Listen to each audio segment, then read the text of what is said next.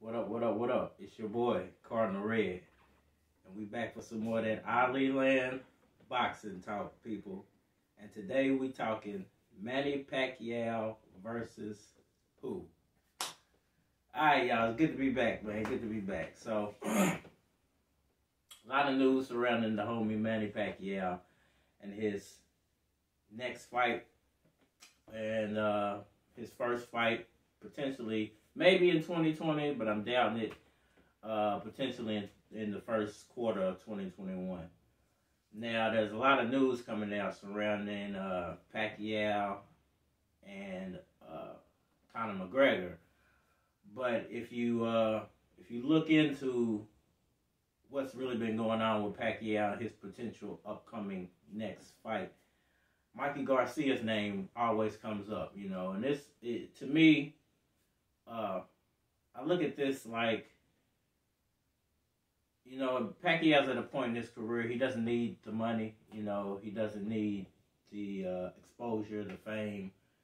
I think he's looking to leave a lasting legacy. And I think, unfortunately for him, the best fighters at welterweight are not available at this point and won't be perhaps until the end of 2021, which is, I'll touch on that a little later, but won't be available to potentially the end of 2021.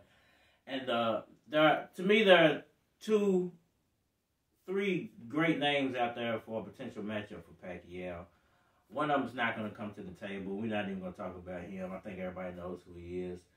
The other is you guys, and I feel like I don't think he has anything upcoming. I think there's a possibility him and Pacquiao could get it on at the end of 2020 if they wanted to. I don't know if Pacquiao actually wants to entertain that fight. You guys doesn't come with a big fan base at this point.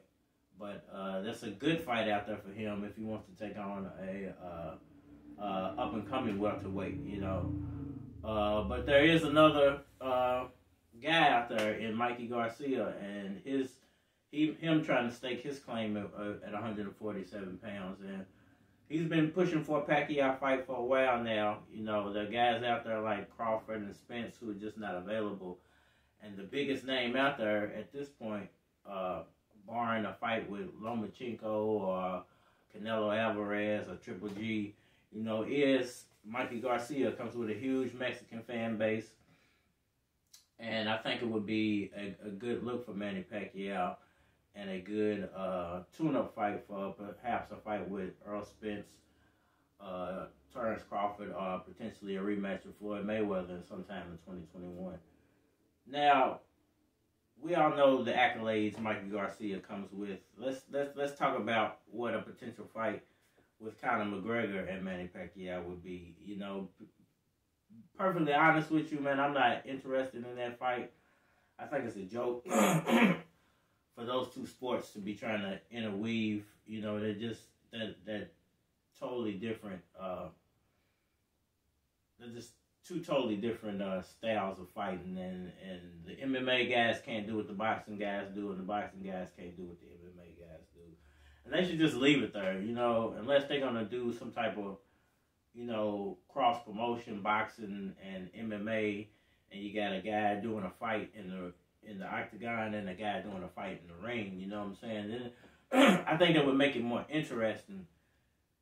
If you had that dynamic, let's say Pacquiao fought McGregor in the ring and then he fought him in the octagon for a few rounds, you know, that would make it more interesting because it would give both guys a shot in their best field, for lack of a better word. And to just stick an MMA guy in a boxing ring just don't make sense, man. It doesn't. There are too many good actual boxers out here for them to keep doing this just to try to get one fan base to intermingle with the other fan base and make a bigger pile of money for everybody.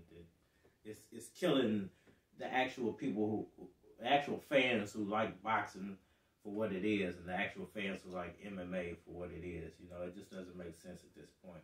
As far as the matchup goes, Manny Pacquiao destroys Conor McGregor inside a few rounds. I feel like, you know, I don't think McGregor even has a chance like he did with Mayweather, and Mayweather pretty much destroyed him. You know, I think Pacquiao would put a quicker beating on him, and very easily. You know, Now, a matchup with Mikey Garcia is completely different. Mikey Garcia, very good boxer, very strong young guy, and willing to engage, knows the ring, knows how to fight in a boxing ring, opposed to a Conor McGregor.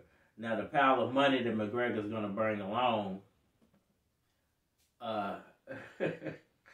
the pile of money that McGregor's going to bring along could be the deciding factor in if Pacquiao fights McGregor over Garcia. You know, there's just so much money tied up into that fight. It's almost like taking on Floyd for the second time.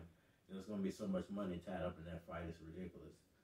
But if you're talking about legacy and leaving a lasting impression on boxing, Mikey Garcia will be that guy.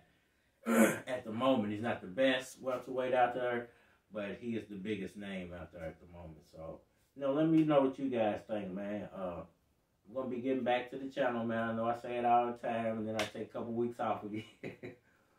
But a lot of things going on. Some things winding down a little bit, so I'm going to have a lot more free time, man.